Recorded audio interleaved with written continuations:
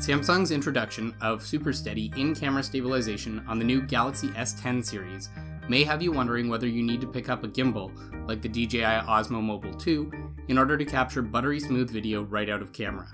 And, well, it really depends on what you plan on capturing. Over the last few weeks, I've been experimenting with all the different camera features of the Galaxy S10. Check out my last video for a 3-minute demo of my 20 favorite features, but in this video I'm going to dive a little deeper into super steady mode. In my initial testing, the S10 definitely keeps up with the Osmo Mobile 2 while walking or running in good lighting conditions.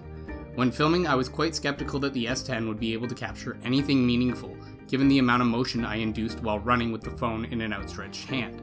But honestly, I'm very happy with the results. The ability to capture such steady footage in camera without having to lug around additional equipment is a testament to how far smartphone cameras have come.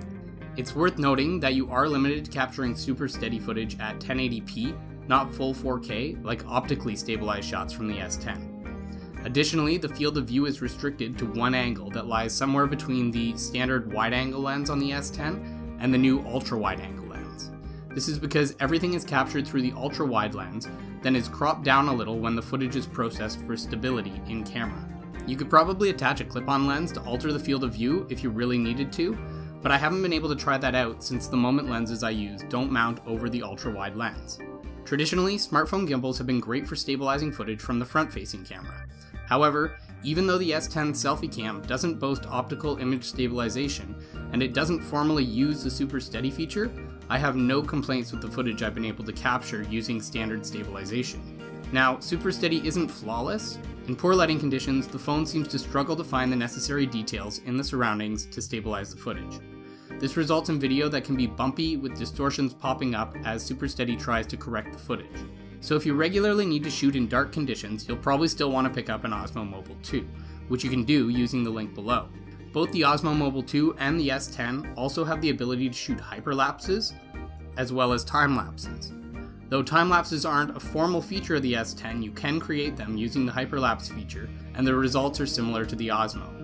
It's worth noting that the Osmo's object tracking feature can be quite helpful though, both during hyperlapse and generally if you're just trying to keep an object in frame. One big advantage of the Osmo is the ability to capture motion lapses using up to 5 predefined positions, both side to side as well as up and down.